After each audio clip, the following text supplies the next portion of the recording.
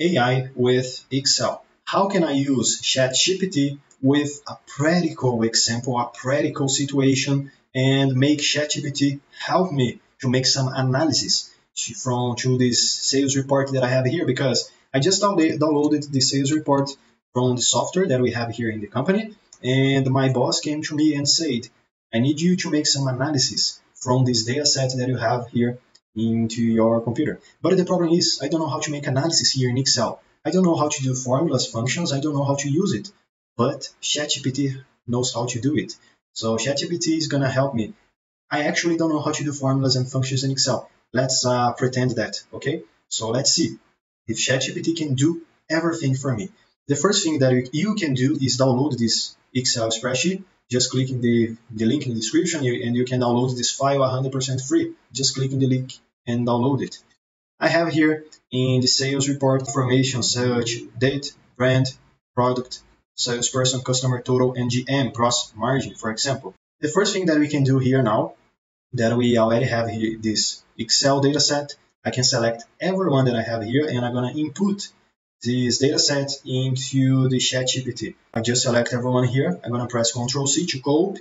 I'm going to come back to ChatGPT. But before I just paste here and send the message, I'm going to ask here a simple question. That is, what type of, it's everything here in uppercase, but it doesn't matter. What type of analysis can I do with the data set below? And then I'm going to press here, Shift, Enter again. And then I'm going to press Ctrl+V. I'm using here the Shift Enter because if I just press the Enter only, the Enter key, it's going to send the message to ChatGPT. So that way I'm going to press here Shift Enter to break the lines. Okay. So what type of analysis can I do with the data set below? And here I just input all the data set and now I can send this message and let's check it out if ChatGPT can actually help us.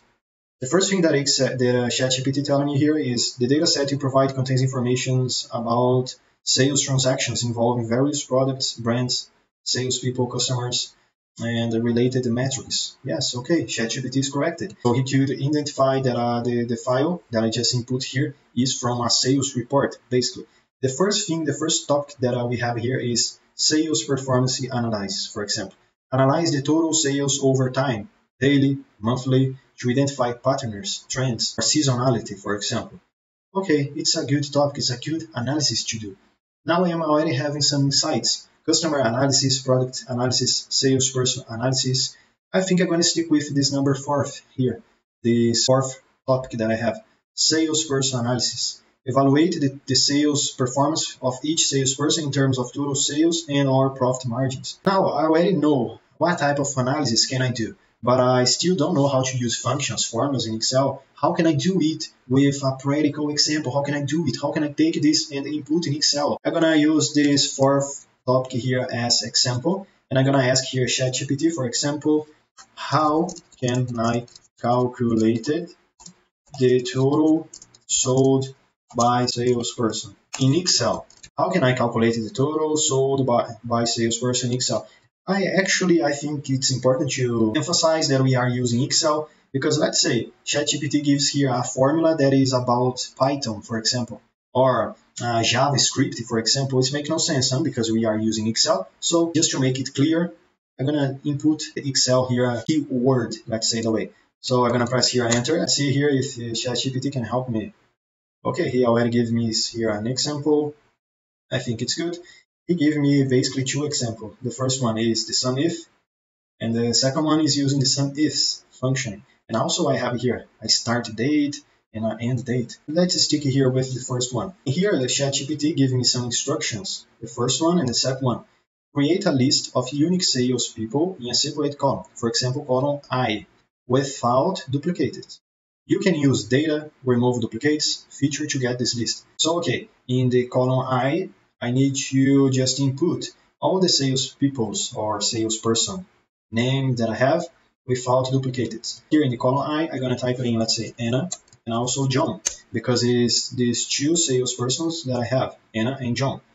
Now let's get back to the ChatGPT and see what he's telling us to do. In an adjacent cell, for example, in column J, next to the first salesperson name, enter the following formula to calculate the total sold by the first salesperson. Okay, so let me select everyone here, Control C, or I can actually click here, copy code, to copy the code. Now I'm gonna come back here and in the column J, okay, column J, I'm gonna double click here in the cell and press Control V. Let's see if it's gonna work. It's kind of look like it's gonna work. So enter. Okay, so Anna sold $6,002.30.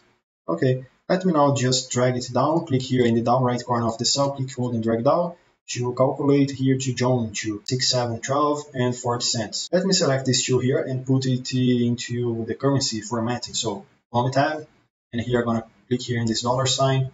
Okay, now I got here my first analysis. Now I know how much each one of the salesperson that I have in this data set sold.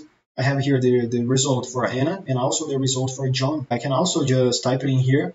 For example, total sold per salesperson. Now let's come back again to ChatGPT. We are already done with the first analysis. And as you guys can see, I actually don't know how to do formulas or functions in Excel, but it doesn't matter because ChatGPT can really help me with simple questions, complicated questions. I can do specific questions and ChatGPT can continue to help me. Now let's say he already gave me here a lot of topics, first one, second one, third one, fourth one, and so on, so on.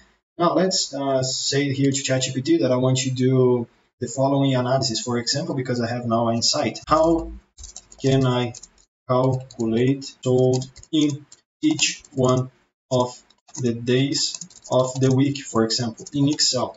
Why am I asking this to ChatGPT? Because I think it's important. Let's say, what's the day of the week that your company just sell the most? It's Monday, it's Sunday, it's Tuesday. I think it's important because knowing that, you know, Monday we sell a lot. It's the day that we always sell the most. So in this particular day, I'm gonna just open early and I'm gonna close later, for example. We're also gonna need more employees in this specific day of the week, for example. So I think it's a good analysis to do. And how can I calculate the total sold in each one of the days of the week in Excel? Let's here press enter and let's see if ChatGPT can help us with this question. So, okay, ChatGPT already is giving me 2 functions to use, 3 functions here. I don't know where should I start, but let's say here, let's start reading here total.